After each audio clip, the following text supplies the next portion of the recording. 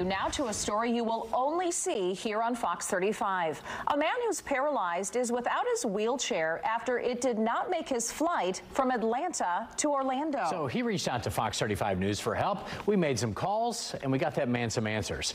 As Fox 35's Valerie Boy reports, that wheelchair is now coming home.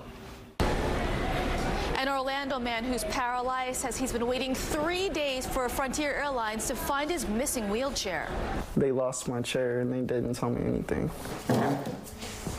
27-year-old Asuanti Forner says he has to crawl on the ground to get around because Frontier Airlines lost his wheelchair 3 days ago after flying from Atlanta to Orlando. They told me that we don't know where your chair is at. I was freaking out a lot because I just recently got this chair and it's custom made for me.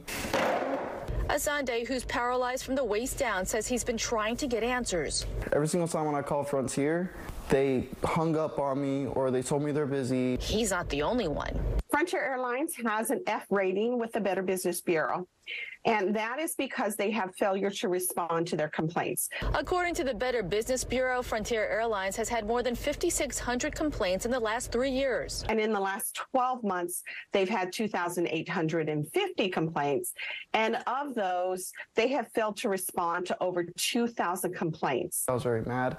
I was very angry. I almost lost my job, to be honest, because of this, because of my attendance. We reached out to Frontier Airlines, and while we were at Asuanti's home, someone from baggage claim in Atlanta called. She just said she found my chair, honestly, so. Where is it?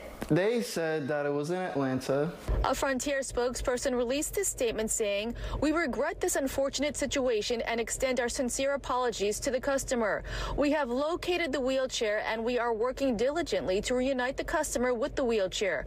We are working to send it via overnight delivery." Thank you, Fox 75, honestly. Asuanti has a message for Frontier workers. Any kind of medical devices should not be treated like luggage. It actually should be priority. And Frontier says the wheelchair will arrive here around 1 o'clock in the morning tomorrow and will be delivered to Asuanti's home after that. Reporting in Orlando, Valerie Boy, Fox 35 News.